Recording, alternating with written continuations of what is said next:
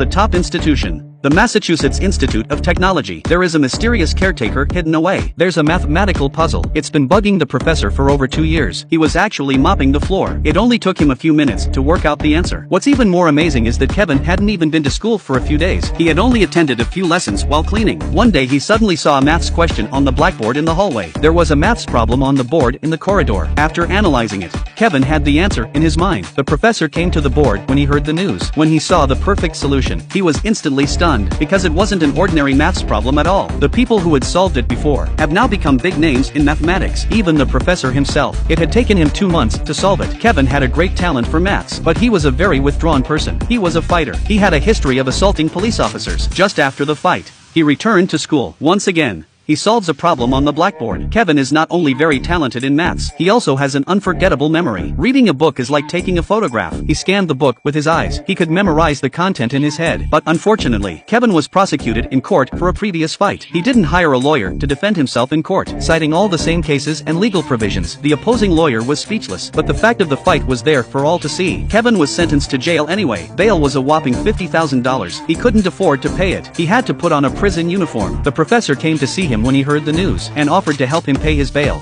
him out. But he had to promise him 2 things. The first condition was that he would work with him on his mathematical problems. Secondly, he must see a psychiatrist once a week. Although Kevin was very reluctant, but it's better than jail.